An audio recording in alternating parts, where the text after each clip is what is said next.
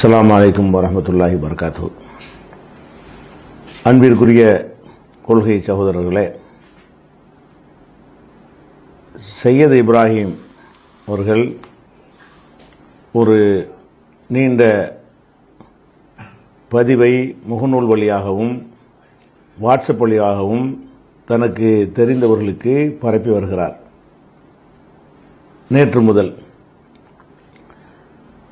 அதில் என்னை குறித்த பல செய்திகளை அவர் குறிப்பிட்டிருக்கிற காரணத்தினால் அதற்கு விளக்கம் சொல்ல வேண்டும் என்று சில நண்பர்கள் என்னிடத்தில் கோரிக்கை வைத்தார்கள். அந்த அடிப்படையில் தான் அதில் ஒவ்வொருவருக்கும் சொல்ல வேண்டிய செய்திகளை, அவர் அந்த போட்ட பதிவு சம்பந்தமாக சொல்ல வேண்டிய செய்திகளை ஒவ்வொன்றாக நான் உங்களுக்கு சொல்கிறேன். முதலாவதாக, நம்மை நேசிக்கக்கூடிய சகோதரர்கள், நம்மோடு இணைந்து பயணிக்கிற சகோதரர்கள், டிஎன்டிஜே நிர்வாகம் அநீதி இழைத்து விட்டது என்று கருதக்கூடிய சகோதரர்கள்லாம் என்னிடத்தில் கேட்குற முக்கியமான கேள்வி என்னன்னு சொன்னால், இவர் செய்த ஒரு துரோகச் செயல் செய்துவிட்டு, உங்களுக்கு அநியாயம் செய்துவிட்டு உங்களிடத்தில் உதவி கேட்டு வந்திருக்கிறார், அவருக்கு ஏன் நீங்கள் உதவிகள் செய்தீர்கள்? இதுதான் முக்கியமான கேள்வி. இந்த சகோதரருக்கு நான் பதில் சொல்லணும். ஏன்னா ஒருவர் எனக்கு அநீதி இழைத்துட்டார்னு நினைக்கும் பொழுது, அந்த அநீதியினால் நான் மாத்திரம் இல்லாமல் என்னுடைய பிரச்சாரம் எல்லாத்துக்குமே ஒரு பின்னடைவு ஏற்படுத்தக்கூடிய, என்னை நேசிக்கக்கூடிய மக்களுக்கெல்லாம் மன வருத்தத்தை ஏற்படுத்தக்கூடிய ஒரு செயலாக இருக்கும் பொழுது, அவருக்கு எப்படி நீங்கள் உதவி செய்தீர்கள், என்ன காரணம் என்பதை தொடர்ந்து கேட்டு வருகிறார்கள். இது சம்பந்தமாக முதல் விஷயத்தை நான் பதிவு செய்கிறேன். நான் எப்போது முதலாக ஒரு 7.5 மணி நேர நேரலை போட்டேனோ, அதாவது ஆகஸ்ட் 31 அதில் போடும் பொழுது சையத் இப்ராஹிம் குறித்த ஒரு கேள்வியையும் ரஸ்மி கேட்பார். என்ன கேட்பார்னா, நீங்கள் சையத் இப்ராஹிம் அந்த டீ கடையில் போய் நீங்கள் டீ குடிச்சிருக்கிறீங்க, அவரோட தொடர்பில் இருக்கிறீங்க, அவருக்கு உங்களுக்குமான உறவு என்ன என்று கேட்கிறார். இது சையத் இப்ராஹிம் இந்த பதிவு போட்ட பிறகு சொன்ன விஷயம் இல்லை. நான் இப்போ சொல்ல போகிறது, எப்போது நான் அந்த இடைவெளிக்கு பிறகு முதலாக மக்களுக்கு விளக்கம் கொடுக்க முன்வந்தேனோ, அந்த தினத்தில் நான் சொன்ன விஷயம் என்ன சொல்லியிருக்கிறேன், சையத் இப்ராஹிம் என்பவர் நம்பிக்கையான ஆள் கிடையாது. அவர் இந்த சதி வேலை செய்ததில் அவர் தான் முக்கியமான சூத்திரதாரி. அவர்தான் ஊர் ஊராக போய் எனக்கு எதிராக செயற்குழு பொதுக்குழுகளில் எல்லாம் ரொம்ப கீழ்த்தரமாக பேசியவரில் அவர் முக்கியமான ஒரு ஆள். அப்படியான ஒருவர் என்று எனக்கு தெரியும். அவரை நான் நம்பி ஏதோ ஒரு நம்பிக்கைக்குரியவராக நினைத்து நான் எந்த உதவியும் செய்யவில்லை. அவரை திடீர் என்று தெருவில் தூக்கி போட்டு விட்டார்கள், தெருவில் நிர்கதியாக நிற்கிறாரே என்ற நிலையில் என்னை தேடி வருகிறார். தானாக ஃபோன் செய்து என்னிடத்தில் கேட்கிறார். அந்த ஒரு காரணத்திற்காக மனிதாபிமான உதவிதான் அவருக்கு செய்தேனே தவிர எந்த வகையான அவர் நம்பி நான் செய்யவில்லை. அவர் நம்பிக்கைக்குறி இல்லவே இல்லை. இந்த விஷயத்தை நான் அப்போது சொல்லியிருக்கிறேன். எப்போ 7.5 மணி நேரம் போட்ட அந்த முதல் பதிவிலே சொல்லிவிட்டேன். இப்போ சையத் இப்ராஹிம் ஏதோ பதிவு போட்ட உடனே சையத் இப்ராஹிமை ஒரு மாதிரியாக விமர்சிக்கிறாரு என்று நீங்கள் நினைக்கக்கூடாது. அவருக்கு உதவி செய்யும் பொழுது இவர் நம்பிக்கையானால் கிடையாது என்கிற எண்ணத்தை வைத்து கொண்டு தான் செய்தேன். இந்த வீடியோ நீங்கள் பாருங்கள், 7.5 மணி அந்த வீடியோவில் நான் அதை சொல்லியிருக்கிறேன். உங்களுக்கு அந்த பகுதியை மட்டும் இதோடு நீங்கள் இதை தொடர்ந்து வருது அதை பாருங்கள். தானே இன்னொரு கேள்வி, இது முக்கியமான கேள்வி இல்லைனாலும் பலரும் கேட்குற ஒரு கேள்வி என்னன்னா, சையத் இப்ராஹிமுக்கும் உங்களுக்கும் அப்படி என்ன கள்ள தொடர்பு? இப்படி கேள்வி பரவலாக கேட்கப்படுது. அதுக்கு ஒரு தெளிவான பதிலை சொல்லிடுங்க. இந்த கேள்வியும் ரொம்ப பரவலாகத்தான் கேட்குறாங்க. எந்த அளவுக்குன்னா, ஒரு டீ கடை ஆரம்பித்தார், அந்த கடை ஆரம்பித்தார், அவர் டீ குடிச்சிட்டு வந்தேன் திறக்கிற அன்னைக்கு, அதை எடுத்து போட்டு கள்ள கூட்டணிக்கு ஆதாரம்னு என்ன செய்கிறாங்க, அது மாநில நிர்வாகத்தில் உள்ள ஒரு ஆளே வாட்ஸ்அப்பில் பரப்புனார். அந்த அளவுக்கு அது ஒரு இஷ்யூவாக இருக்குது. முதல் விஷயம் நீங்கள் விளங்கிக் கொள்ள வேண்டும், சையத் இப்ராஹிமை பொறுத்த வரைக்கும் அவர் நிர்வாகியாக இருந்து நடவடிக்கை எடுத்த அந்த நேரம் இருக்கு இல்லையா, அதுக்கு முன்னாடி வரைக்கும் எனக்கு நெருக்கமாக இருப்பார். அதில் எந்த ஒரு டவுட்டும் கிடையாது. நானும் நெருக்கமாக இருப்பேன். அவர் தவறுகள் சொன்னால் சுட்டி காட்டுற விஷயம் இருந்தாலும் அவருடைய திறமை அதெல்லாம் பயன்படுத்தப்படணும், அவரும் அவரை மாற்றிக்கிறணுங்கிறதுக்குரிய யோசனைலாம் சொல்லுவேன். அது ஒரு வகை. என்றைக்கு இந்த நடவடிக்கைன்னு அவங்க எடுத்தாங்களோ அதில் இருந்து அவர் தான் இருப்பதிலேயே அதிகமாக எனக்கு எதிராக பேசியவரும் அது மாதிரியான ஒரு கடும் போக்கை உண்டாக்குனவர் அவர் தான் எனக்கு தெரியும். நல்லா விளங்கிக்கணும். அந்த நிர்வாகத்தில் இருக்கும் பொழுது செயற்குழுவில் பேசுனது, பொதுக்குழுவில் பேசுனது, தனிப்பட்ட சந்திப்பில் கேட்கறது, நிர்வாக குழுவிலேயே இருந்து பேசுறது, அதெல்லாம் வந்துக்கிட்டு இந்த ஒரு ஆதாரம் இல்லாமல் அந்த பேப்பரை கொடுத்தாலும் பத்தாது, வீடியோ வாக்குமூலம் வாங்கணும் என்றெல்லாம் அந்த மாதிரி எல்லாம் பேசுனதுல இன்னும் சொல்ல போனா என்கிட்ட இந்த மிரட்டின வாக்குமூலம் கேட்டவர் அவர் தான். வாக்குமூலம் கேட்டார்ல, மிரட்டின எச்சரிக்கை பண்ற மாதிரி அதை கேட்டவர் அவர் தான். அதனால சையது இப்ராஹிம் என்னைக்கு நடவடிக்கைங்கிற ஒரு நிலைக்கு அவங்க ஜமாத்து இறங்கினார்களோ அப்ப என்ன செஞ்சிட்டாருன்னா ரெண்டு விஷயம் இருக்கலாம். நிஜமாகவும் அவர் செஞ்சிருக்கலாம், ஒருவேளை நம்மள்ட்ட மறைச்சி எடுத்திருக்காங்க, நம்ம இன்னும் கொஞ்சம் கடுமையாக காட்டினா தான் நம்ம நம்புவாங்க, அப்படியும் இருக்கலாம். அவர் கடும்போக்கு இருந்ததற்கு நிஜமாகவும் இருக்கலாம். அவர்கிட்ட கூட சொல்லாம இவங்க முடிவு எடுத்துட்டாங்கல்ல, அப்ப இப்படியெல்லாம் நம்மளை ஒதுக்குறாங்க, நம்ப மாட்டேங்கிறாங்களே என்பதற்காக கூட அவர் செஞ்சாராங்கிறது அல்லாவுக்கும் அவருக்கும் உள்ளது. மனிதன் என்ற முறையில் எனக்கு அவர் அநீதி தான் இழைச்சிருக்கிறாருன்னு நான் வெறுக்கத்தான் வேணும். அதுல ஒரு மாற்றுக்கிறதுக்கு ஒரு ஊக்கம் கிடையாது. என்னைக்கு நடவடிக்கை எடுத்தாங்களோ அந்த தேதியில இருந்து அவர் மீது நடவடிக்கை எடுத்தாங்கல்ல அந்த தேதி வரைக்கும் அவர் என்கிட்ட போன்ல பேசினதும் இல்லை, நானும் பேசியதில்லை, நானாகவும் பேசியதில்லை, அவரும் பேசியதில்லை. அந்த அளவுக்கு தான் அவர் டிஸ்டன்ஸ் வச்சுக்கிட்டு இருந்தார். அடுத்து மாத வீட்டு சாமான்லாம் நம்ம கடையில் தான் வாங்குவார். அதிலிருந்து அவர் நடவடிக்கை எடுக்கிற வரைக்கும் எதுவும் வாங்கினதில்லை. எங்கள் கடையில் வாங்கினா லாபம், அப்படி இருந்தும் கூட வேற எங்கேயும் வாங்கினாரா, வேற ஆளை விட்டு கடையில் வாங்கினாரான்னு தெரியல. அவர் அந்த பர்ச்சேஸ் பண்றது கூட என்ன செய்யல, கடைக்கு வரல. அந்த அளவு எந்த உறவோ இந்த தொடர்புங்கிறாங்கல்ல இல்ல, ஜமாத்து சொல்றதை விட கூடுதலாக போய்கிட்டு டிவியில் உட்கார்ந்துக்கிட்டு சொல்றது, எனக்கு எதிராக கழுவுறது, செயற்குழுல அந்த வேலைகளை தான் அவர் செஞ்சாரே தவிர என்னோட உறவு இருப்பதுங்கிற வகையில அப்படி நடக்கவே இல்லை. எந்த அளவுக்கு என்று கேட்டால், கோயத்தில் கரீம் ஒரு 4 நாளைக்கு போய் பேசியிருக்காரு. அதுல அவர் என்ன சொல்றாருன்னு கேட்டா, இங்க இருக்கிற வரைக்கும் சையது இப்ராஹிம் இந்த விஷயத்துல ரொம்ப இஹ்லாசா ஜமாத்து சார்பா நின்று அவர் இந்த நடவடிக்கைக்கு உறுதுணையா இருந்தாரு. எனக்கு எதிரான விஷயத்தில் இஹ்லாஸ் அதுக்கு பேரு. அப்ப இஹ்லாசான முறையில் அவர் நெஞ்சாரு சையது இப்ராஹிம் பாடுபட்டாருன்னு நற்சான்று கொடுக்கும் அளவுக்கு அவர் இருந்தார். சராசரி மனிதன் என்ற முறையில ஒருத்தரை வெறுக்கிறதா இருந்தா நான் அவரை ரொம்ப வெறுக்கணும். இதுக்கு பிறகு ஒரு விசாரணை இல்லை, ஒரு முறை இல்லை, எந்த ஒரு நெறிமுறையும் இல்லைன்னு நான் நினைக்கிறேன்ல. இந்த ஒரு சதிகாரனுடைய சூழ்ச்சிக்கு பலியாகி இப்படி செஞ்சிட்டாருன்னு நான் அவர் வெறுக்கணும். இதுதான் யதார்த்தமான ஒரு நிலைமை. எனக்கு பொறுத்த வரைக்கும் ஒரு விஷயத்தை பழி வாங்க பயன்படுத்த மாட்டேன், என்னுடைய தன்மை. இவர் நடவடிக்கை எடுத்தவன என்ன செய்யறாருன்னு கேட்டா, என்னைக்கு நடவடிக்கைன்னு எடுத்தாங்களோ அடுத்த நாள் எனக்கு போன் அடிக்கிறார், உங்கள்கிட்ட பேசணும் கொஞ்சம் அப்படிங்கிறாரு. பேசணுன்னொன்னே நான் வீட்டில் இருக்கிறேன், பேசணுடா வாங்க, நான் விளங்கிட்ட ஏதாவது தொழில் சம்பந்தமா அடுத்து என்னங்கிறது தான் வருவார்னு சொல்லி அப்போ வீட்டுக்கு வர்றாரு. வீட்டுக்கு வந்தவுடனே இப்போ அவர் என்கிட்ட சொல்றாரு, நான் வீட்டுக்கு வர்றதுக்கு முன்னாடி நான் உங்கள்கிட்ட நிர்வாகத்தில் சொல்லிட்டு தான் வர்றேன், ஹலீல் ரசூல் நான் ஃபோன் போட்டேன், நீங்கள் இப்போ நடவடிக்கை எடுத்துட்டீங்க, நான் அடுத்து என்ன செய்யறேன்னு எனக்கு தெரியலை, வாழ்வாதார பிரச்சனை இருக்கு, வாடகை கொடுக்கணும், வேற பள்ளிக்கூடத்தில் பிள்ளைகளை சேர்க்கணும், சாப்பிடணும், இதுக்கு என்னங்கிற எனக்கு எந்த ஒரு திட்டமும் இல்லை, நான் வேணா அண்ணனை போய் பார்க்கட்டுமா அப்படின்னு ஹலீல்கிட்ட நான் கேட்டேன். ஹலீல் ரசூல் சொன்னாரு, நீங்க தான் நிர்வாகத்தில் உங்க நடவடிக்கை எடுத்துட்டாங்க, நீங்க போனா உங்களுக்கு என்ன இருக்கு, நீங்க தாராளம் போகலாமே, நீங்க இப்போ ஜமாத்துல உயர்நிலைக்குள்ள இருந்து போனீங்கன்னா கேள்வி கேட்பாங்க, இப்போ நீங்க யாரையும் போய் பார்க்கலாமே, இதுக்கு என்ன பிரச்சனை அப்படின்னு சொன்னாருன்றவுடனே அப்ப பர்மிஷன் வாங்கிக்கிட்டு தான் வர்றேன்னு என்கிட்ட சொல்றாரு. அதை கூட ஹலீல் ரசூல்ட்ட பெர்மிஷன் வாங்கினார் இவர். வாங்கினார்னு கூட அவர் பொய்யா கூட சொல்லியிருக்கலாம்ல. நான் விடல, நான் ஹலீல் ரசூல் அடிக்கிறேன் வீட்டில். அவர் வச்சுக்கிட்டு ஹலீல் ரசூல் அடிச்சு சையது இப்ராஹிம் வந்திருக்கிறாரு,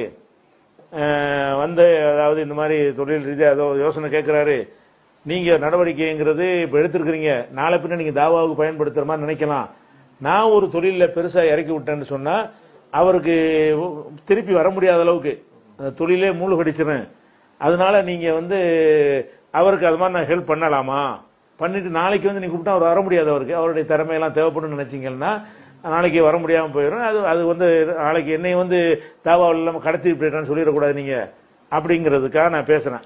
இல்லை அதில் என்ன இருக்குது, நீங்கள் தாராளம் செஞ்சுக்கிறங்க, அது நடவடிக்கை எடுக்கும்போது பொதுக்குழுவில் தான் வைப்பாங்க, அதுக்கு பிறகு பார்த்துக்குருவோம் இப்படின்னு சொல்லிட்டாரு. அப்போ அவர் கலீல்கிட்ட சொல்லிட்டு தான் வந்தார் என்பதற்கு அவரும் சொன்னார். நானும் அவரை வைத்து கொண்டு கலீலுக்கு ஃபோன் பண்ணுறேன், என் பக்கத்தில் உட்கார்ந்துருக்காருங்கிறேன். இப்போ வந்து என்ன செய்கிறாரு, சில நிலைமையை சொல்கிறாரு. என்னன்னு கேட்டால், ஒருத்தரை நீக்கி வெளியே விட்டோம்னு சொன்னால் அது காரண காரியம், அது பொதுக்குழு அவங்க ஏற்றுக்கிட்டாங்க, அதுக்கு அதை நான் உள்ளே போக விரும்பலை. எனக்கு உள்ள விஷயமா தான் நான் பேசுவேன், அவருக்கு உள்ள விஷயத்தை நான் போய் பேச வேண்டியதில்லை, அது மேட்ரு இல்லை. ஆனால் மனிதாபிமானம்னு ஒன்று இருக்கு இல்லையா, அது எனக்கு என்ன செஞ்சுன்னா, இதுன்னு இப்படி ஒரு அநியாயமான ஒரு முடிவை செஞ்சுருக்கேன். ஒருத்தர் வெளியேறி போடுறாங்க, அடுத்த மாதம் எப்படி சாப்பிடுவான், எப்படி வாழ்வான், எப்படி வாடகை கொடுப்பான், வெளியூர்லேருந்து குடும்பத்தை கூட்டிகிட்டு வந்த ஒருத்தன், அண்ணன் இல்லை, தம்பி இல்லை, மாமா மச்சான், உறவு கிடையாது, யாருமே இல்லாத ஒரு ஊரில் வந்து இருக்கும் பொழுது அவனுடைய லைஃப்பை பற்றி யோசிக்காமல் இப்படி செஞ்சுட்டாங்கன்னு எனக்கு ஒரு வருத்தம் இருந்துச்சு. அவர் எவ்வளவு செஞ்சுருந்தாலும் அதை விட எனக்கு இது மிகச்சி இருந்துச்சு. இப்படியா ஒரு மனுஷனை தெருவில் விடுறது, இந்த அந்த பரிதாப உணர்வு தான் எனக்கு வந்துச்சே தவிர வேறு ஜமாத் ரீதியான எந்த உறவும் எனக்கு அவர்கிட்ட கேட்குற அளவுக்கு இல்லை. நான் உள்ளத்தில் அது மாதிரி வந்தால் நான் அதுக்கு தகுந்த மாதிரி டிஸ்டன்ஸை மெயின்டைன் பண்ணிக்கிடுவேன்.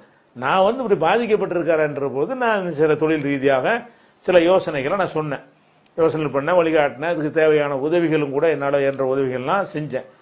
அப்போ செஞ்சு இந்த மாதிரி நீங்கள் இந்த தொழில் எங்கள் கடையிலேயே என்னென்ன தொழில் நீங்கள் பண்ணலாம், நம்ம கடைக்கு நாங்கள் சொல்லக்கூடிய பொருள்களை நீங்கள் சப்ளை பண்ணால் கூட அதுக்கு லைசன்ஸ்லாம் எடுத்து நானே லைசன்ஸ் எடுப்பதற்கெல்லாம் முயற்சி பண்ணி கொடுத்து, அந்த SSFI நம்பர் இருக்குல்ல, அந்த லைசன்ஸ்லாம் வாங்கி கொடுத்துட்டேன்.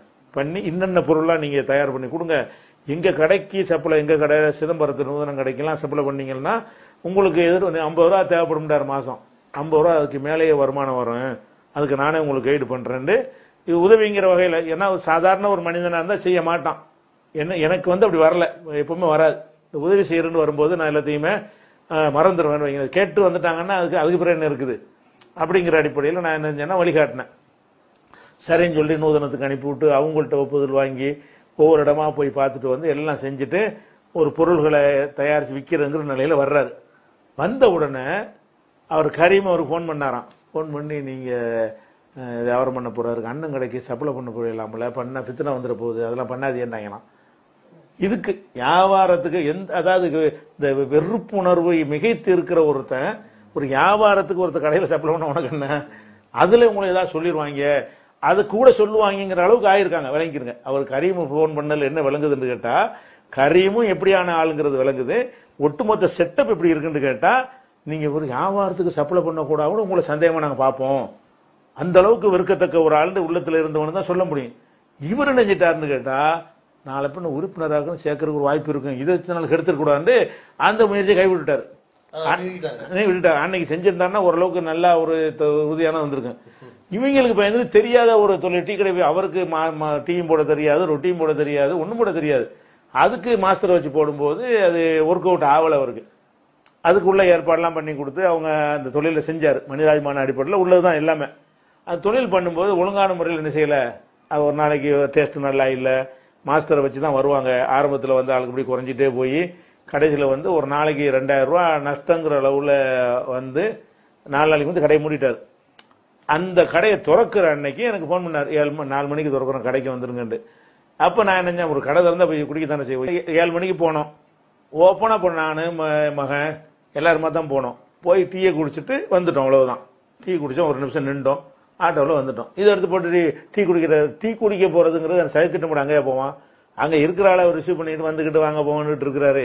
இவங்க ஒன்றும் பேசவும் முடியாது. டீயை குடிச்சிட்டு ஒரு 5 நிமிஷம் 10 நிமிஷம் இருந்திருப்போம், அவ்வளவுதான்.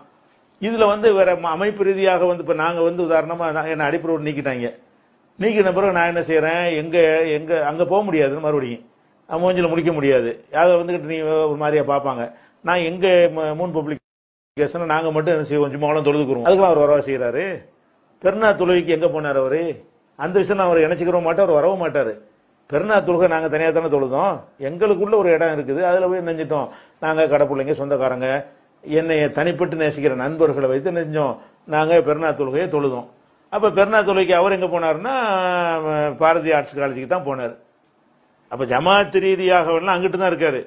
மனிதாபிமான விஷயத்தில் மட்டும்தான் நான் வந்து அவர் உதவி செய்யறேன். அதை பொதுவாக பார்த்தா செய்யக்கூடாது, அப்படிதான் நீங்கள்லாம் நினைப்பீங்க. நான் அது என்னுடைய தன்மை அது இல்லை. இல்லைங்கிறதுனால நான் செஞ்சேன். உங்களுக்கு இந்த ஹக்கீம்ட்டு நான் எவ்வளோ ரெக்கமெண்ட் பண்ண அவருக்கு ஏதாவது செய்யுங்க சொன்னா இல்லையா? உங்கள்கிட்ட கஷ்டப்படுறாரு, இந்த மாதிரி தெருவில் விட்டாங்க. இதில் தெளிவாக இருக்குதா? என்ன இருக்குது? செய்யது பிராயினா நான் நம்பலை, அவர் முக்கியமான சதி செஞ்சவரில் அவர் ஒரு ஆள், அவர் நம்பிக்கைக்குரிய ஆள் இல்லை, மனிதாபிமானத்துக்கு தான் நான் உதவி செஞ்சேன்னு தெளிவாக சொல்லியிருக்கிறேன். அப்போ முதல் விஷயம் நீங்கள் வழங்கி கொள்ளணும். அவர் ஏதோ ஒரு நமக்கு சார்பாக வந்துட்டார், தவறெல்லாம் உணர்ந்துட்டு வந்துட்டார், நமக்கு சப்போர்ட்டாக வருவார், இப்படி நினைத்து நான் எந்த உதவியும் செய்யவே இல்லை. சில சகோதரர்கள் என்னை அணுகி சொன்னார்கள். குறிப்பாக இலங்கையில் ரஸ்மி அவர்கள் எனக்கு ஃபோன் செய்து, ஏன் அவரை நீங்கள் ஒரு பதிவு போட சொல்லலாமே, அவர் இந்த மாதிரி சரியில்லை நடவடிக்கை என்ற வாக்குமூலத்தை வாங்கலாமே என்று என்னிடத்தில் கேட்டார். நான் அதுக்கு உதவியை செய்யலைங்க. அவர் அதுக்கு தகுதியான ஆள் கிடையாது. இப்போ என்னோடு இருக்கிறார் என்பதற்காக அப்படி ஒரு பதிவு போட்டால் அடுத்த மாதம் நான் தவறாக பதிவு போட்டேன்னு இன்னொரு பதிவு போடுவார். இப்படி மாறி மாறி பேசக்கூடிய நிலையற்றவர்களுடைய எந்த ஒரு ஆதரவு எதிர்ப்பையும் நம்ம கண்டுகொள்ளக்கூடாது. உதவினா உதவி முடிந்து விட்டது, அப்படி தான் எடுத்துக்கொள்ளணுமே தவிர அவரை நான் பயன்படுத்த மாட்டேன், அவர் எனக்கு தேவையும் இல்லை, அவர் சப்போர்ட் வேண்டியதில்லை, எனக்காக அவர் வாய் திறக்கணும்னு தேவையில்லை, இப்படி தான் நான் கேட்ட சகோதரர் ரஸ்மி. உதாரணத்துக்கு சொல்கிறேன், நெருக்கமான நண்பர்கள் பல பேர் இப்படி சொல்லும் பொழுது நான் என்ன செஞ்சுருக்கிறேன்? இந்த பதிலை தான் நான் சொல்லியிருக்கிறேன். அப்போ இந்த உதவி செஞ்சது கூட, அப்போ இந்த மாதிரி பாதிக்கப்பட்டவங்களுக்கு உதவி செய்கிறாருந்தா ஃபார்மாலிட்டியே செய்யக்கூடாது. உதவி செஞ்சால் ஒரு தண்ணீரை அடைவர்கள் செய்யணும். என்னென்னங்கிறது கூட தேவைப்பட்டால் நான் அடுத்தடுத்து சொல்கிறேன். முதல் விஷயம் என்னென்னு கேட்டால், இவர் செய்யது இப்ராஹிமுக்கு உதவி செய்யும் பொழுதே இவர் ஒரு நச்சுப்பாம்பு என்று எனக்கு தெரியும். இவர் எந்த வகையில் நம்பிக்கைக்குரியவர் கிடையவே கிடையாது என்று எனக்கு தெரியும். எதை வச்சு தெரியும் என்றால், எனக்கு எதிராக அந்த தீட்டிய சதியில் இவர் முக்கியமான சூத்திரதாரியாக இருந்தார். அது அவங்க கையால் அவருக்கு எல்லாம் தண்டனையை கொடுத்தான். தண்டனையை கொடுக்காட்டி அவர் தான் இன்றைக்கி இந்த குரூப்புடைய ஃபித்னாவுடைய லீடராக இருந்து செஞ்சு கொண்டு இருந்திருப்பார். நான் அவரை நம்பிக்கைக்குரியவராக கருதவே இல்லை. ஒவ்வொரு விஷயம் ஆலோசனை கேட்டு வருவார். இந்தியாவில் அப்படி ஆச்சு, இது நஷ்டமாச்சு, இது நஷ்டமாச்சு, அது அப்படி எதுக்கு வந்தாலும் சரி, எந்த உதவி கேட்டு வந்தாலும் அதை செய்யும் பொழுதெல்லாம் அவர் நம்பிக்கைக்குரியவர் இல்லை என்பதை வைத்து கொண்டு தான் நான் செஞ்சுருக்கிறேன். இப்போ ஹோட்டல் வச்சார், ஹோட்டல் நஷ்டமாகி போச்சு. நஷ்டமாகி போன உடனே எங்கேயாவது ஒரு கடைக்கு முன்னாடி ஒரு தள்ளு வண்டி போடுறதுக்காவது, தள்ளு வண்டி போட்டால் அது வியாபாரம் பண்ணுறதுக்கு அந்த கடைக்காரங்க அப்ஜெக்ஷன் பண்ணுவாங்க, அதுக்கெல்லாம் ஏற்பாடு பண்ணி கூட கேட்டார். நான் சொன்னால் சில செல்வந்தர்கள் அவங்களுடைய நிறுவனத்துக்கு முன்னாடியே செய்வதற்கு தயாராக இருந்தாங்க. அது மாதிரி ஒரு சகோதரத்தை நீங்கள் ஃபோன் பண்ணுங்க என்றெல்லாம் நான் சொன்னேன். ஆனால் இவர் ஃபோன் பண்ணும்போது அவர் எடுக்கவே இல்லை. பிறகு ஒரு நாள் என்னை அவர் பார்க்கும் பொழுது சொன்னார், நான் ஏன் செய்யலைன்னு கேட்டால், நீங்கள் முதல் நாளில் லைவில் சொல்லிட்டீங்க சதிகாரண்டு, நம்பிக்கைக்குரிய ஆள் இல்லைன்னு சொல்லிட்டீங்க, நீங்கள் ஏமாந்து என்கிட்ட சிபாரிசு பண்ணால் நான் ஏன் செய்ய போகிறேன்? வேணும்னு தான் செய்யலை அவருக்கு. நான் தள்ளு வண்டி நானே வச்சு கொடுப்பேங்க, நானே எல்லாம் செஞ்சு கொடுக்க நான் தயார் தான். நான் அவரை ஃபோன் அட்டன் பண்ணவும் இல்லை, அவருக்கு நான் உதவி செய்ய விரும்பவும் இல்லை. அவர் நாளைக்கு எதிராக போவாருங்கிற அளவுக்கு உங்களுடைய அந்த முதல் லைவில் நான் பார்த்தேன், அதனால தான் நான் செய்ய, எனக்கு விருப்பம் மனசு வரல என்று சொன்னார். எதுக்கு நான் சொல்கிறேன்னு கேட்டால், நான் அன்னைக்கே அது சொன்னதுனால தான் அவர் அப்படி நினைக்கிறாரு. நான் முதல் லைவ்லேயே இவரை நம்பி நான் செஞ்ச மாதிரி நீங்கள் செஞ்சிடாதீங்க என்பதெல்லாம் அர்த்தம்லாம் அடங்கி இருக்கிறது. அந்த மாதிரி தான் அவரை நான் வைத்திருந்தேனே தவிர அவர்கிட்ட நமக்கு சார்பாக எதுவும் சொல்லியோ சார்பாக பயன்படுத்த சொல்லியோ அந்த மாதிரியான எந்த ஒரு விஷயத்தையும் நான் பேசினதே இல்லை. அடுத்ததாக இன்னொரு விஷயம், இந்த செய்யது இப்ராஹிமுடைய இந்த பதிவை பொறுத்த வரைக்கும் இதுக்கு பதில் சொல்ல வேண்டிய அளவுக்கு உள்ள ஒரு விஷயம் கிடையாது. ஏன்னு கேட்டால், இவரை எல்லார் மத்தியிலும் அல்லாஹ் எப்படி ஏற்படுத்தியிருக்கான்னு கேட்டால், அனைவராலும் வெறுக்கப்படக்கூடிய பொய்யர் என்று கருதப்படக்கூடிய ஒரு நல்ல பேர் அவருக்கு இருக்கிறது. அதுக்கு தான் உண்மையாளர்னு போட்டிருக்கிறேன். இப்போ டிஎன்டிஜே உள்ள அவ்வளோ பேரும் சலாம் கூட சொல்ல மாட்டேங்கிறான், தூக்கி போடுறாங்க ஒரு காரணமும் சொல்லாமல். ஆனாலும் அவர் கண்டா கூட என்ன செய்வதில்லை, சலாம் சொல்வதில்லை. இப்போ உள்ள இந்த 20 நாளைக்கு முன்னாடி வரைக்கும் சலாம் சொல்வது கிடையாது, பேசுவது கிடையாது. அப்போ அவரை பக்கத்து டீ கடை வச்சுருக்கும் போது பக்கத்தில் வேற கடையில் வெட்டி குடிப்பாங்க. இதெல்லாம் நடந்திருக்கிறது. ஜமாத்தில் ஒரு நிர்வாகத்தில் இருக்கக்கூடியவர்கள் டீ குடிக்க கூட வரமாட்டார்கள். அப்படி எல்லார்ட்டையும் ஒரு நல்ல பிள்ளைன்னு பேர் வாங்கினவர். இது ஒரு ஏன்னு கேட்டால், பேசுகிறலாம் பொய் என்ற ஒரு பெயர் தான். அவர் எதுவும் சொல்வது நம்புகிற மாதிரி இருக்காது, அப்படி நம்பிக்கை. அது மாதிரி இந்த அல்தாபி ஒய்எம்ஜேன்னு வச்சுருக்கிறாங்க, அதில் உள்ளவங்க நம்புவாங்களா? டிஎன்டிஜே நம்ப மாட்டாங்க இவர் என்ன சொன்னாலும். ஒய்எம்ஜேயில் உள்ள ஆளுக்கு அந்த மாதிரி தகுதியில் பயணித்தவங்க தானே. அவன் சொன்ன இது என்ன வேணாலும் சொல்லுவான், இந்த ரேஞ்சிங் இப்படி தான் அந்த மக்களுடைய எண்ண ஓட்டத்தில் இவருடைய கருத்துக்கு ஒரு வெயிட் இருக்கிறது, எந்த வெயிட்டும் கிடையாது. அது மாதிரி இப்போ என்டிஎஃப் சகோதரர்கள் இப்போ இருக்கிறாங்க, இவங்க நம்புவாங்களா? இவங்க ஆதிலேருந்து ஏன் உதவி செஞ்சேன்னு கேட்டுட்டு இருக்கிறாங்க, என்டிஎஃப் நம்புவாங்க? இவருக்கு ஏன் உதவி செஞ்சீங்கன்னு கண்டிக்கிற சகோதரர்கள் வந்து அவர் சொல்லிவிட்டார் செய்வாங்க உண்மையாக தான் இருக்கும் என்று என்ன செய்ய மாட்டாங்க, நம்ப மாட்டாங்க. அவங்களாலே நம்பிக்கைக்கு முடியாத ஒரு ஆள். பொதுவான மக்களாக நம்புவாங்களான்னு கேட்டால் யாருமே நம்புறதில்லை. இவர் வந்து ஆள் சொல் சுத்தம் இல்லாதவர் என்ற ஒரு நல்ல ஒரு பேர் இருக்கிறது. ஏன் இப்படி இருக்குதுன்னு கேட்டால் எல்லாமே தன்னுடைய சுயநலனுக்காக எப்படியும் செய்யக்கூடிய ஒரு ஆள் என்ற கருத்து இவராலேயே பதிவு செய்யப்பட்டு விட்டது. வேற ஒன்றும் ஒரு காழ்ப்புணர்ச்சினாலெல்லாம் அவங்க செய்யலை. இவருடைய பேச்சுக்கள் மூலமாகவே நடவடிக்கைகள் மூலமாகவே அதெல்லாம் பதிவாகிவிட்ட காரணத்தினால இவர் போட்டு நம்ம சகோதரர் என்ன செய்கிறாங்கன்னு கேட்டால், கடைக்கு வந்தேன்னு சொல்கிற அதுக்கு மட்டும் சொல்ல, இவரை நான் நம்பலாம் இல்லை அதுக்கு மட்டும் சொன்னால் போதும் என்று சொன்னாங்களே தவிர இவருடைய பெரிய தாக்கம் ஏற்படுத்தி உண்மை அப்படிங்கிற அளவுக்குலாம் கிடையாது. சில பேர் எதிரிக்கு எதிர் நண்பனுங்கிற ஒரு அடிப்படையில் டீனேஜில் உள்ளவங்க ஆகா நமக்கு சார்பாக பேசிட்டாருன்னு வேண்டாம், இவர் இது பரப்பிக்கிட்டு இருக்கலாம். பரப்புனால அதில் உள்ளவனை திட்டுவான், ஏன்டா இதை போய் பரப்புற இருந்தாலும் நம்பி. இப்படி தான் அங்கே உள்ள விஷயம் ஓடிக்கொண்டே இருக்கிறது. சரியா? இதை வந்து நம்ம பெரிய ஒரு தாக்கம் உள்ள விஷயம்லாம் கிடையாது. இதை வந்து நம்ம ரெண்டாவதாக பயன்படுத்தி சொல்லிக்கிறணும். அடுத்ததாக சொல்ல ஒரு விஷயம் என்னென்னு கேட்டால், இந்த மனிதனை பற்றி நம்ம ஒரு மனுஷன் சொல்கிறான்னு வைங்களேன், ஒரு ஆளை பற்றி குற்றச்சாட்டு சொல்கிறான், ஒரு நடவடிக்கை எடுத்துங்கிறான். இந்த மாதிரி ஒரு விஷயத்தில் ஒரு மனிதனை நம்புவதாக இருந்தால் அவன் வந்து தன்னுடைய நம்பகத்தன்மையை வந்து நிரூபித்திருக்க வேண்டும். நம்பகத்தன்மையை பாதிக்கிற விஷயமாக அவனுடைய நடவடிக்கையெல்லாம் இருக்கக்கூடாது. ரொம்ப மானங்கட்டவன் கீழ்த்தரமானவன் எந்த ரேஞ்சுக்கும் இறங்குவான் எந்த ரேஞ்சுக்கும் ஏறுவாங்கிற மாதிரி ஒரு பேர் வாங்கி இருந்தாரையானால் அவர் இப்போ சொல்வதும் அந்த அந்த இடத்துக்கு தான் போய்விடும். இப்போ சையத் இப்ராஹிம் ஒன்று ஒன்றா வருவோம். இப்போ சையத் இப்ராஹிம் வந்து இப்போ என்ன சொல்கிறாரு, பிஜே மேலே எடுத்த நடவடிக்கை சரி, நிர்வாகம் எடுத்த நடவடிக்கை நான் தான் இருந்து எடுத்தேன் சரிதான் அப்படின்றாக்க ஃபஸ்ட்டு இந்த பதிவு போடுறாரு.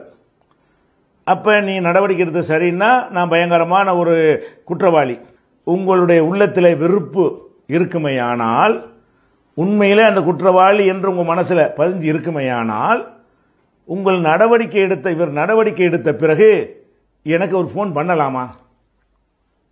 மான உள்ள ஒருத்தன் பண்ணுவானா? அதாவது நடவடிக்கை எடுத்த பிறகு யாரை நம்ம வந்து இப்படி கீழ்த்தரமாக பேசி விமர்சனம் பண்ணியிருக்கிறோம், நடவடிக்கை எடுத்திருக்கிறோம், தலைவராக இல்லாத ஒருத்தனை தலைவரில் நீக்கிறதாக அறிவித்திருக்கிறோம், அயோக்கியத்தனை பண்ணியிருக்கிறோம், ஒவ்வொரு செயற்குழு பொதுக்குழுவில் போய் இவன் முகத்திலே நான் முழிக்க மாட்டேன் என்று சத்தியம் பண்ணியிருக்கிறோம், இவன் செத்து தொலைச்சிருக்கலாமே என்றெல்லாம் சில ஊர்களில் செயற்குழுவில் பேசியிருக்கிறோம், அவனுடைய கடையில் ஜாமான் வாங்குற நிப்பாட்டிட்டோம், ஃபோன் தொடர்பு நிப்பாட்டிவிட்டோம், இவ்வளவு நம்ம வெறுத்து ஒருத்தன் இருந்திருக்கிறான், தூக்கி போட்டோன்னு அவனை போய் சந்திச்சேன்டா நிர்பந்தத்துக்கு செஞ்சா கூட ஒத்துக்குருவானா? ஒருத்தன் நிர்பந்தத்துக்கு பிச்சை எடு போய் மானங்கட்ட வேலை எப்படி செய்யறது நிர்பந்தத்துக்காக வேண்டி?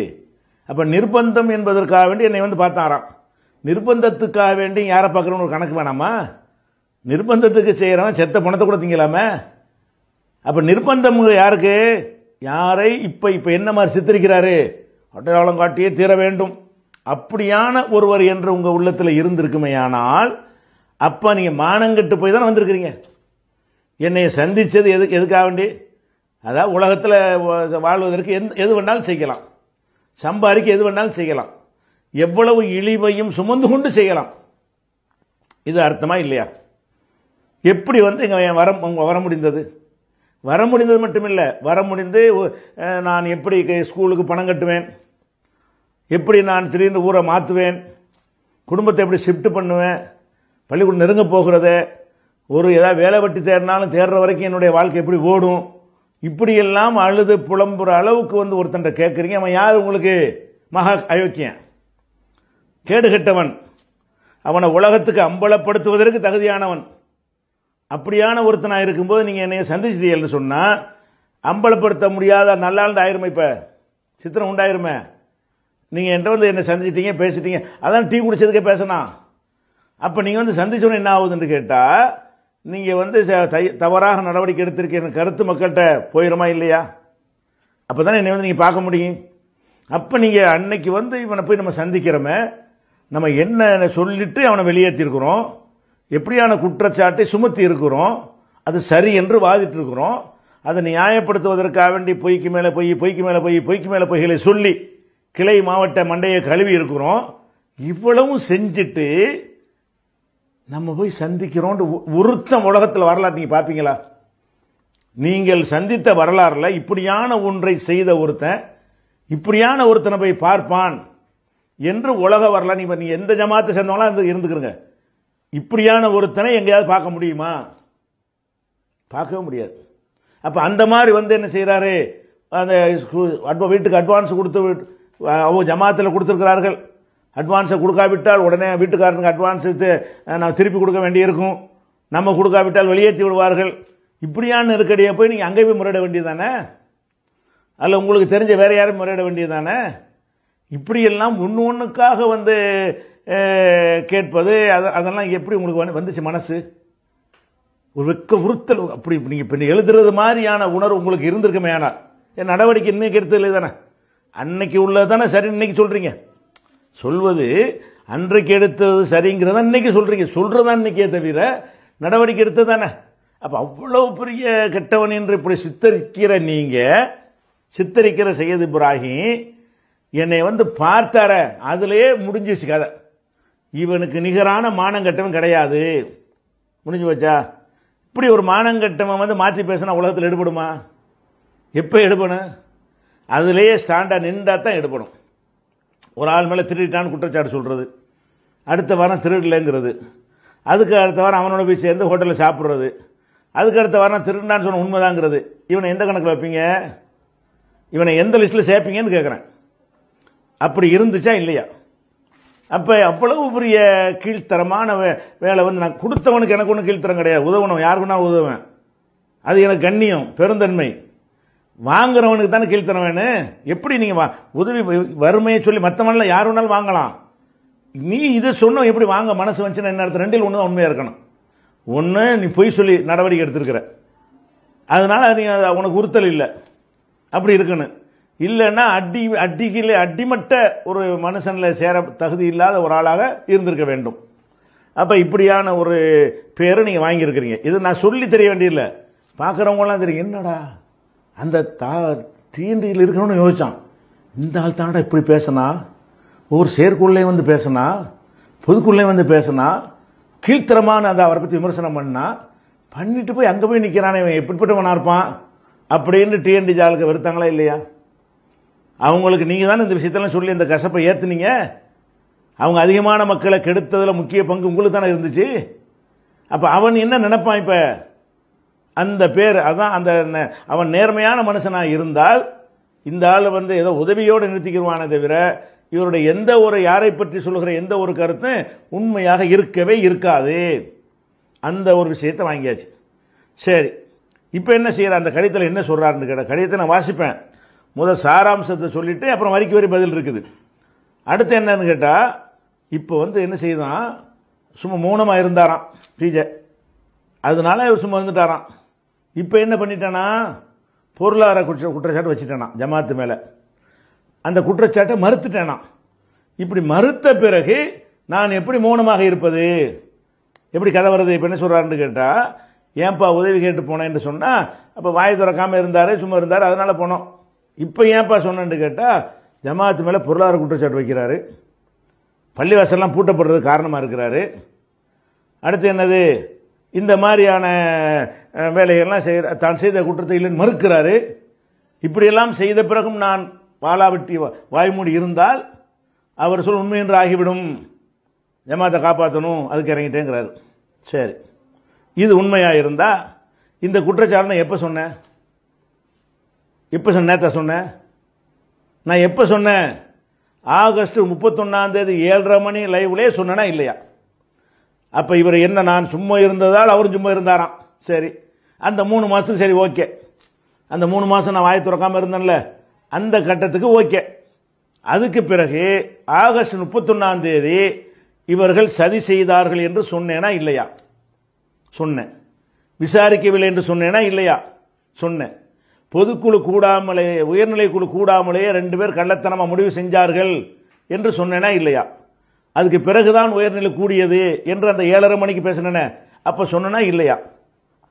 பொதுச் செயலாளர் கூட சொல்லாமல் இவங்க தான் நடவடிக்கை எடுத்தாங்க என்று நான் சொன்னேனா இல்லையா? சதி செஞ்சதில் இப்ராஹிம் ஒரு ஆளு என்று சொன்னேனா இல்லையா?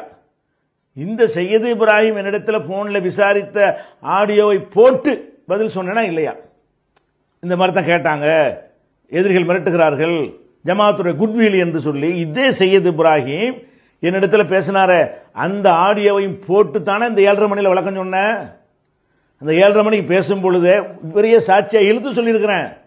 அந்த 7:30 மணி நேர என்னுடைய நேரலையில் சையது இப்ராஹிம் என்னை விசாரிக்கிற ஒரு ஆடியோ இருக்குதுல்ல, குடும்பத்தார் மிரட்டுகிறார்கள், ஜமாத்து குட்விலுக்காக வேண்டி நீங்கள் இதை ஏற்றுக்கொள்ளுங்கள் அப்படிங்கிற ஒரு ஆடியோ. இந்த ஆடியோவை தலைமையிலிருந்து அவங்க வெளியிடலை, அவங்களுக்கு வசதியானதை மட்டும்தான் வெளியிட்டாங்க. சையது இப்ராஹிம் கேட்டு வாங்குறது, மிரட்டுறாங்கன்னு சொல்வது, விசாரணை நடக்கலைங்கிறதுக்கெல்லாம் ஆதாரமாக இருக்கக்கூடிய அந்த ஆதாரத்தை அவங்க வெளியிடவே இல்லை. டிஎன்டிஜி நிர்வாகம் வெளியிடவே இல்லை. அப்போ எனக்கு அதை இப்படி கேட்டாங்கன்னு ஞாபகம் இருக்கிறது. அப்போ இந்த லைவ் போட போறேன், நானும் ரெக்கார்டு பண்ணுற பழக்கம் எனக்கு கிடையாது. சொல்லிட்டு தேவைன்னா அறிவிச்சு விட்டு நீங்கள் பேசுங்க, நான் ரெக்கார்டு பண்ணிக்கிறேன் என்று ரெக்கார்டு பண்ணுறது அந்த மாதிரி வாய்ப்பு போகணும் என்கிட்ட கிடையாது. அப்படி பண்ணதா இருந்தால் அப்படிக்குள்ளே ஏற்பாடு செய்து வைத்து கொண்டு ரெக்கார்டு பண்ணுவேன்.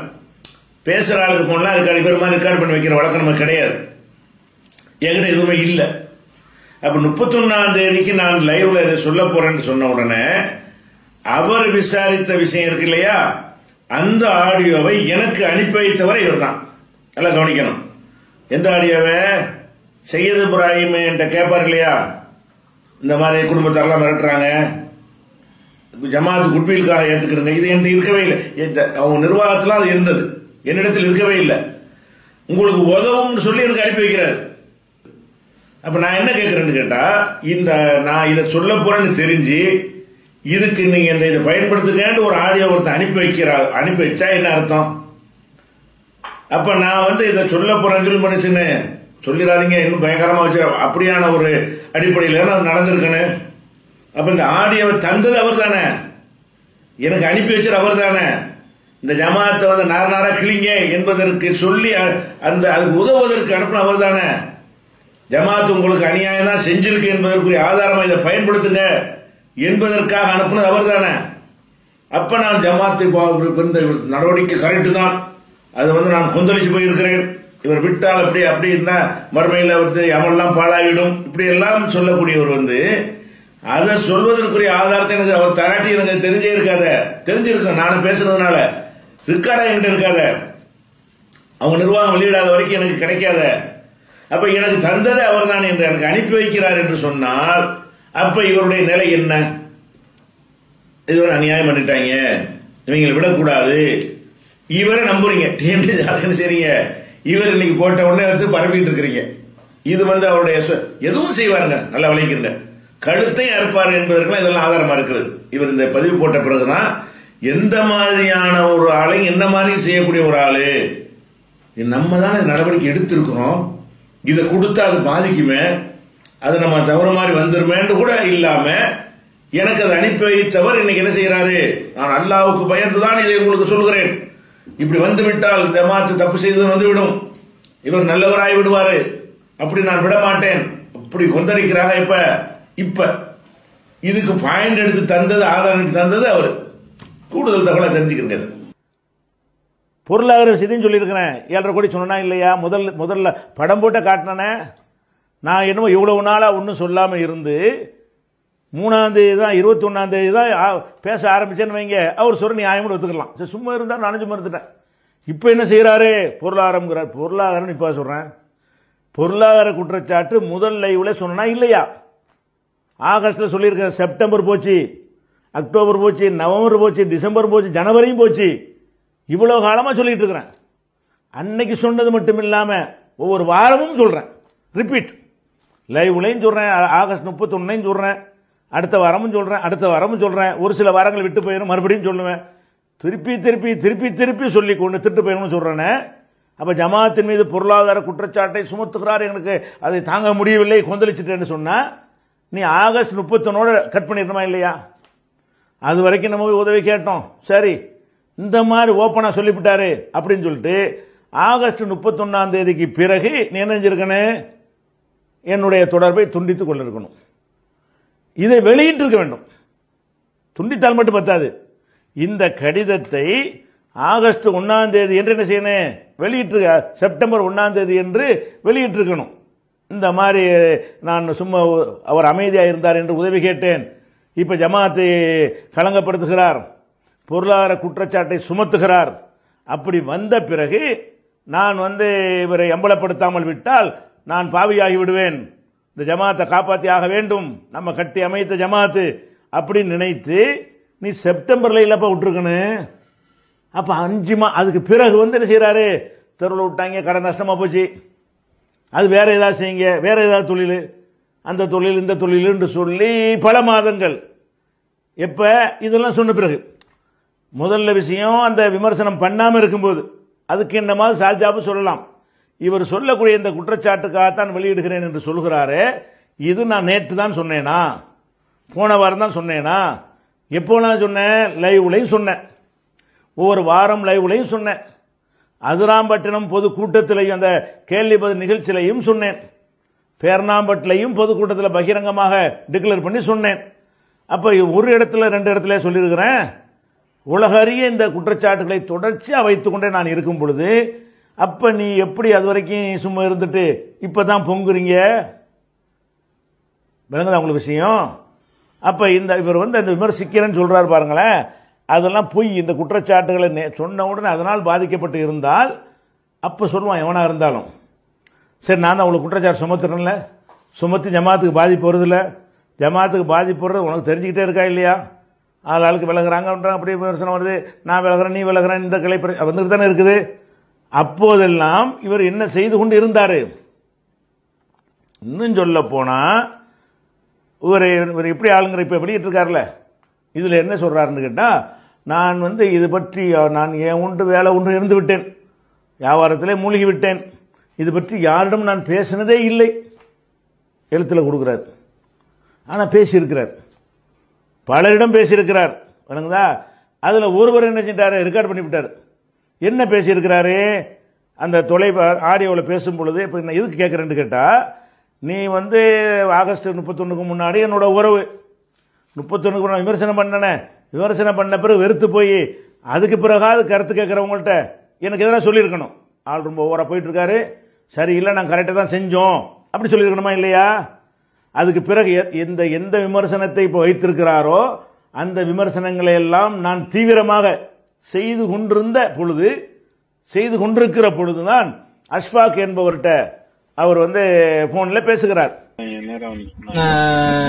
சரி, அந்த இது சில வீடியோ வச்சிருக்கிறோம் கொண்டுக்கிறோம் இந்த மாதிரி சொன்னாங்கல்ல, வீடியோ வச்சிருக்கோன்ற மாதிரி அவங்க சொல்லல. மாநில நிர்வாகிகள் நிறைய பேர் இப்ப தொண்டிலே நினைச்சாங்க வீடியோ இருக்கு, நாங்கெல்லாம் பாத்துட்டோம் கூட 1-2 பேர் சொல்லிக்கிறாங்க, நாங்களும் வீடியோல பாத்துட்டோம், கண்ணியம் கருதி வெளியிடாம வச்சிருக்கிறோம் கொண்டுக்கிறோங்கிற மாதிரி சொன்னாங்களே. இல்ல அதெல்லாம்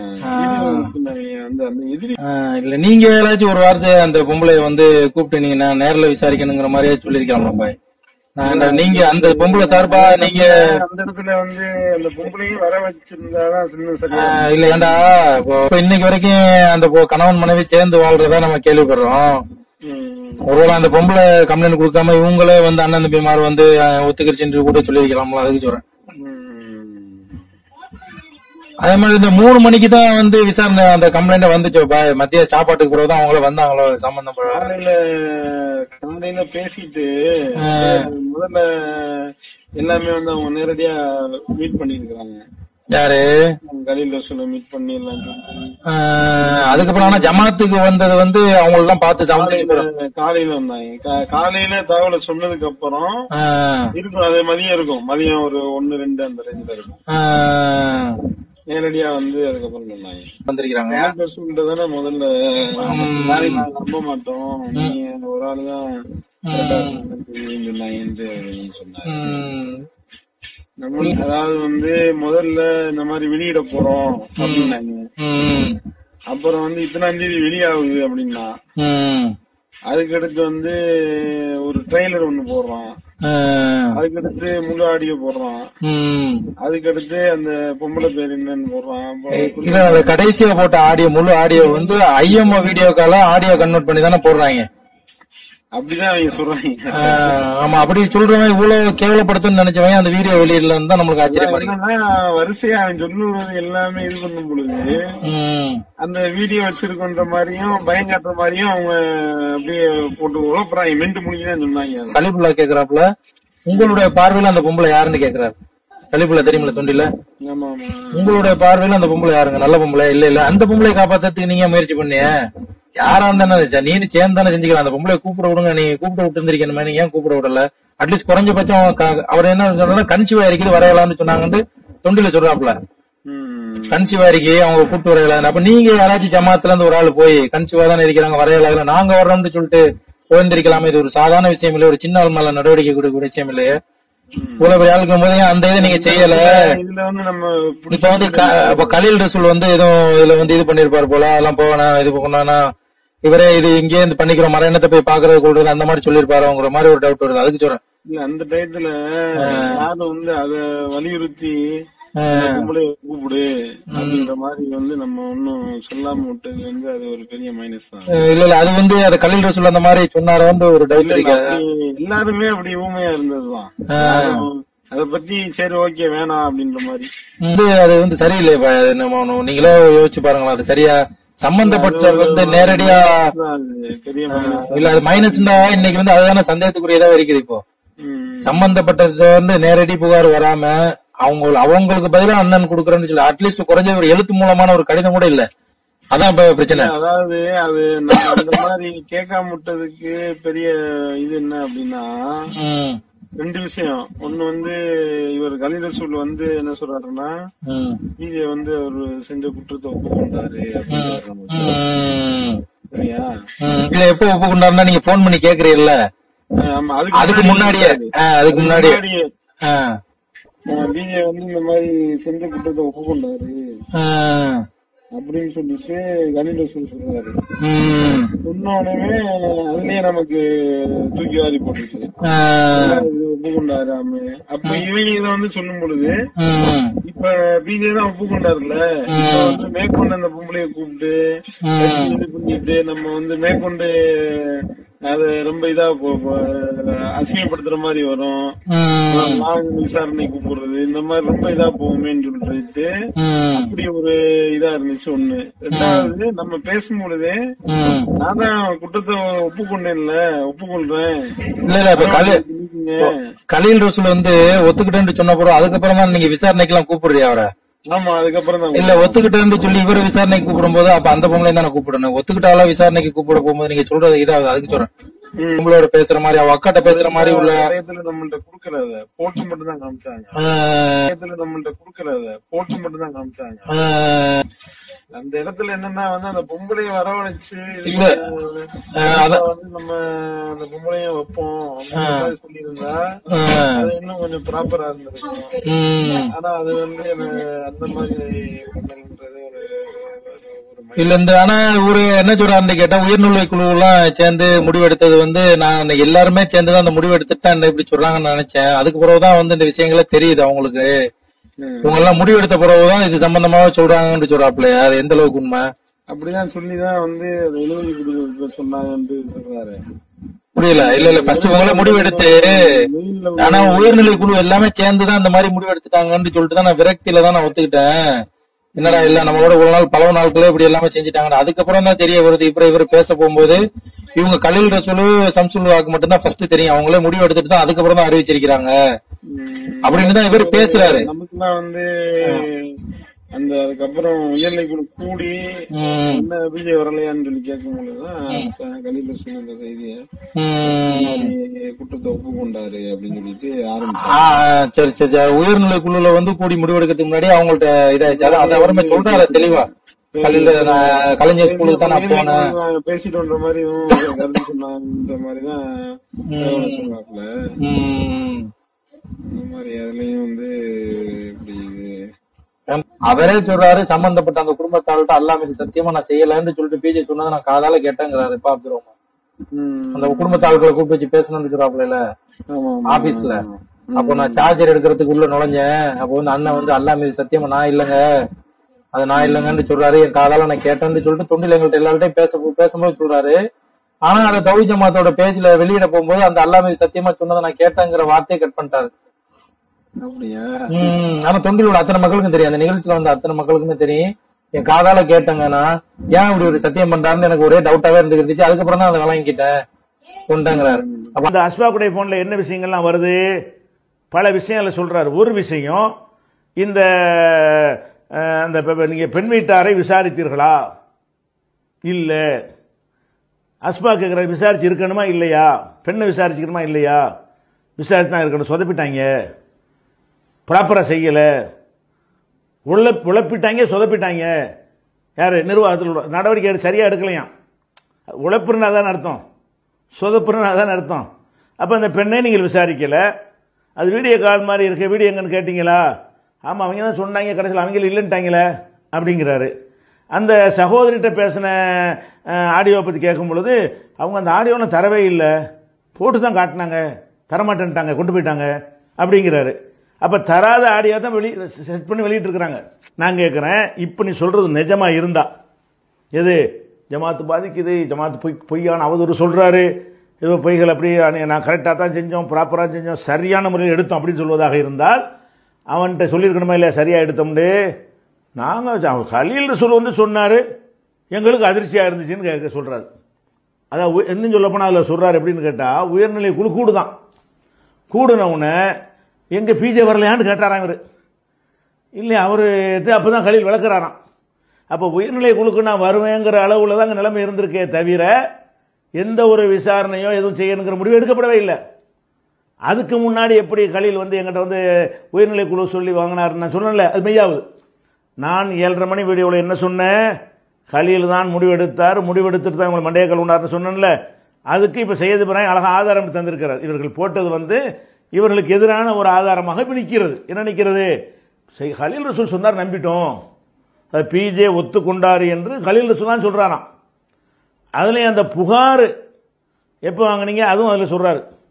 நடவடிக்கை காலையில் எடுத்தாச்சு, புகார் மத்தியானம் வாங்கினீங்களான்னு கேட்குறாரு. அதுக்கு ஆமான்னு தான் வருது பதில். மழுப்புறாரு, பதில் சொல்ல முடியாமல் இப்போ பேசணும் பேச வேண்டியதானே. அப்போவும் தான் அந்த குற்றச்சாட்டை வச்சுக்கிட்டு தானே இருக்கிறேன். இவருக்கு எதிரான குற்றச்சாட்டு, அந்த ஜமாத்துக்கு எதிரான குற்றச்சாட்டை நான் தொடர்ச்சியாக வச்சுக்கிட்டு தானே இருக்கிறேன். நான் அழுத்தமாக வைத்து கொண்டிருக்கிற அந்த கட்டத்தில் தான் இந்த அஸ்பாக் என்ற தம்பியிடத்தில் அவர் பேசுகிறாரு, வீணை சொதப்பிட்டாங்க, ப்ராப்பராக செய்யலை, அவங்க நடவடிக்கை எடுக்கல, நல்லா விசாரிக்கலை, பெண் வீட்டாரை கூப்பிட்டு தான் இருக்கணும், எங்களுக்கு தோணலை, ஒருத்தருக்கும் தோணவே இல்லை அப்படின்னா நாங்கள் அதை அணுக வேண்டிய விதத்தில் அணுகலைன்னு தானே அதில் ஒரு வாக்குமூலம். இதுதானே யதார்த்தமான விஷயம், இது உண்மை, இதுதான் யதார்த்தமான விஷயம்னு சொல்லும் பொழுது இப்போ என்னத்துக்காக வேண்டி இந்த பதிவு, எதை எதிர்பார்த்து இந்த பதிவு, அதானே இப்போ வரும், எதை எதிர்பார்த்து இந்த பதிவை நீங்கள் போட வேண்டும்.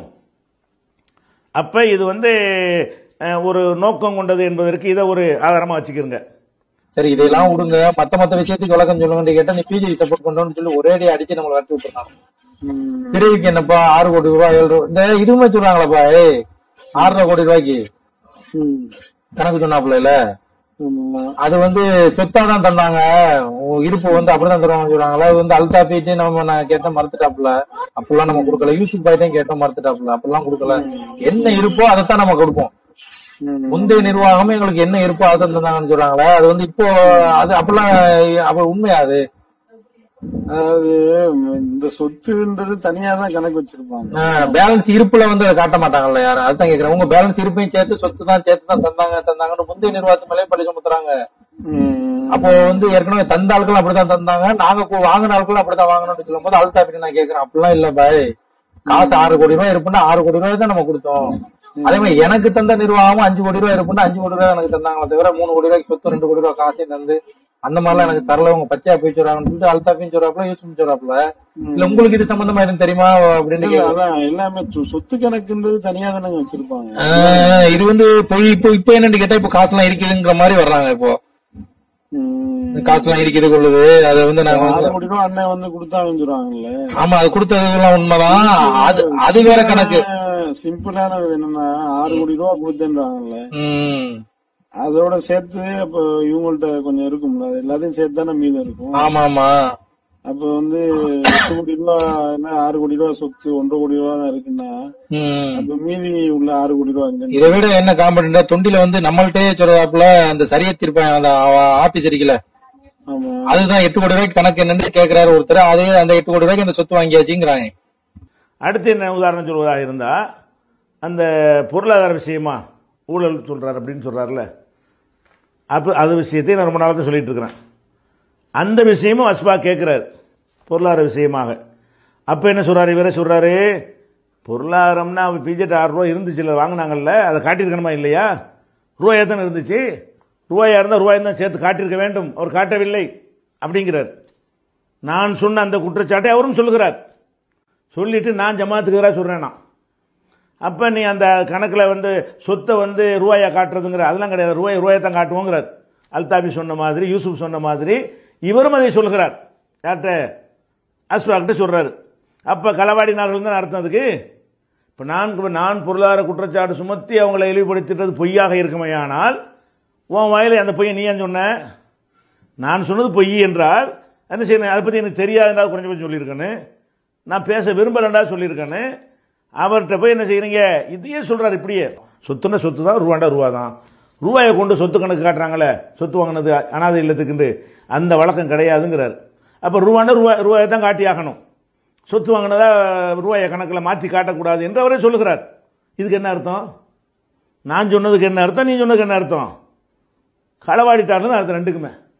அப்போ அந்த குற்றச்சாட்டை இவரே ஓரிரு மாதங்களுக்கு முன்னாடி சொல்லி இருக்கும் பொழுது இந்த ஞானோதயம் திடீர்னு எப்படி இந்த குற்றச்சாட்டு சுமத்துற விஷயம் இவ்வளோ காலம் இவர் அந்த இடத்துல வாழ்ந்துட்டு இப்போ தான் வந்து வகையில் வர ஆரம்பிச்சிச்சா?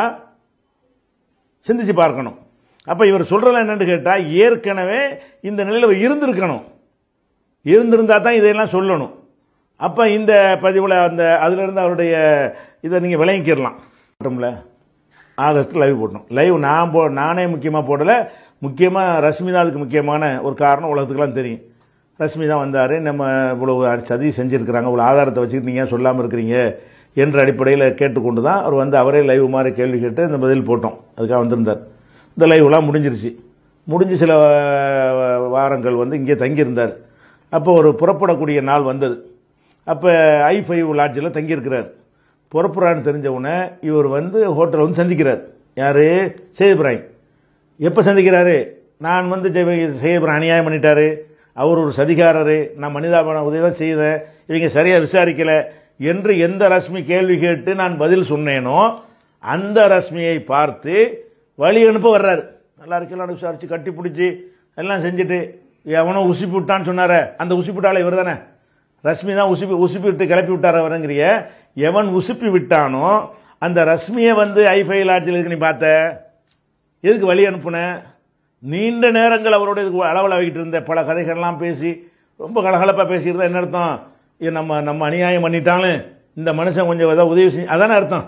நம்ம அநியாயம் பண்ணி வரத்துக்கு எரிஞ்சிட்டா கூட இந்த ஆள் வந்து அவருக்கு ஒரு நல்லது செஞ்சுட்டாரேன்ட்டு காட்டுற விதமாக அப்படித்தானே என்னையை பற்றி புகழ்ந்தானே 2 பேர் பேசிக்கிட்டு இருந்தீங்க ரஷ்மிகிட்ட பேசும் பொழுது. அப்போ அந்த இது லைவுக்கு பிந்தி தானே அவர் வந்தது, லைவுக்கு தானே முதல்ல அவர் வந்ததே அந்த 7:30 மணி நேரம் லைவுக்கு தானே வந்தார். அப்போ 7:30 மணி நேரம் லைவுக்கு வந்து அதுக்கு பிறகு ஒரு வாரம் அவர் தங்கி இருந்து, அது ஒரு வாரம் 10 நாள் தங்கியிருந்தார், 2 வாரம் கூட தான் நினைக்கிறேன். அப்படி இருந்து விட்டு புறப்படுகிற நேரத்தில் தான் இவர் வந்து சையத் இப்ராஹிம் வந்து அந்த லாட்ஜிக்கு வந்து எந்த ரூமில் இருக்காருன்னு கேட்டு அங்கே வந்து சந்தித்து அவர் பயணப்படுற வரைக்கும் நின்று அனுப்பி வச்சாருன்னு. அப்போ என்ன அர்த்தம்? இதெல்லாம் பொய்கின்றதா என்னமோ? நான் வாயை மூடி இருந்தேன், சும்மா இருந்தாராம், வெளியே வாயை திறந்தோன்னு ஒரு கோவம் வந்துருச்சான். வாயை திறந்தோன்னா இப்போ பூமாலை போட்ட ரஷ்மிக்கு வந்து வாயை திறந்த பிறகு தானே ரஷ்மியை கட்டிப்பிடிச்ச காரணமாக உள்ளது அவர் தானே. அப்படியா இருந்தால் இந்த இது என்ன விளங்குது? சித்தரிக்கிறார், ஏதாவது ஒன்று சொல்லணும்ல.